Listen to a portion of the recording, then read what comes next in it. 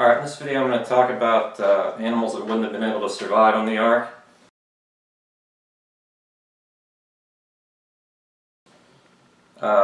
Creationists say that only the family level taxonomic category would have had to be on the Ark, so I found 4 animals in those classes that would have not made it. The first one is the Indri lemur in the family Indriidae.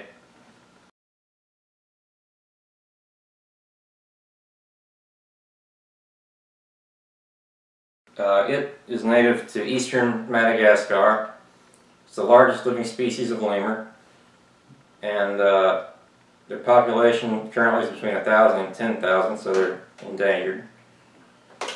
And they just simply don't do well in captivity. Their diet can't be replicated, and they stress out within months. In 1939 or 1949, one of the two, 8 to 10 of Indri lemurs were brought to the Paris Zoo. All of them died within 1 month.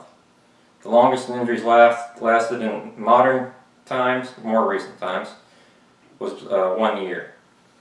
But to think that 2 of them would survive in a confined wooden environment on an Ark for a year is not likely. The second is the pangolin, seen here.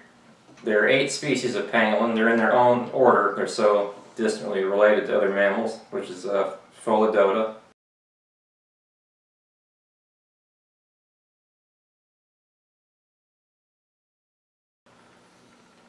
They stress easily in captivity as well.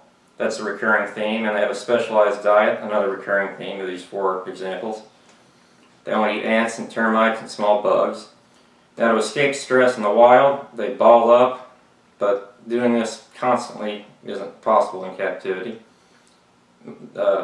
And another way they escape stress is either by climbing with some species or burrowing with others, which you can't burrow in a wooden Ark, and there's only limited space to climb, if any.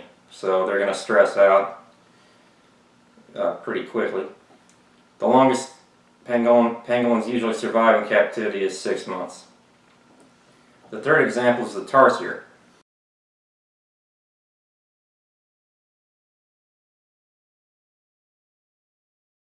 Which is a small primate from the Philippines.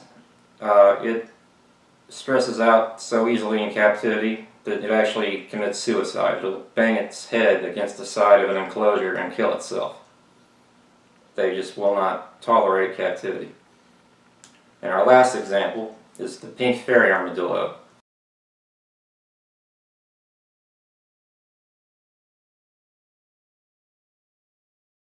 Which is in the subfamily Chlamyphorinae, I think is how it's pronounced. Along with one other species, it's incredibly similar, the greater fairy armadillo.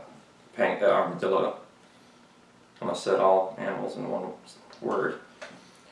So, it stresses out so easily that it usually dies during transport when it's captured.